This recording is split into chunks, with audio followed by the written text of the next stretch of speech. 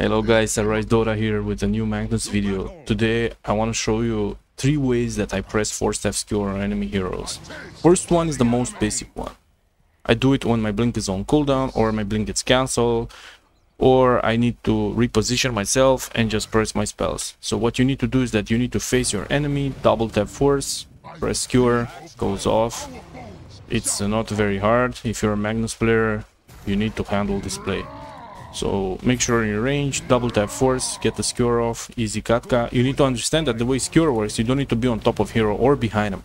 You just need to be a bit close to his body and just latches him. So force, Skewer, easy katka. Second one is my favorite one.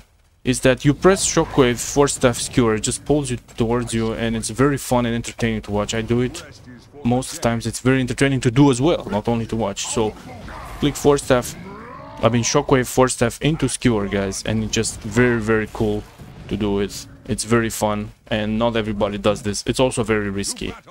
And the third one is that you Forcestaff shockwave Skewer, easy katoshka. So this is pretty basic play. It's like it's not like a blink actually, because if you blink shockwave Skewer, it's more instant than Forcestaff shockwave Skewer.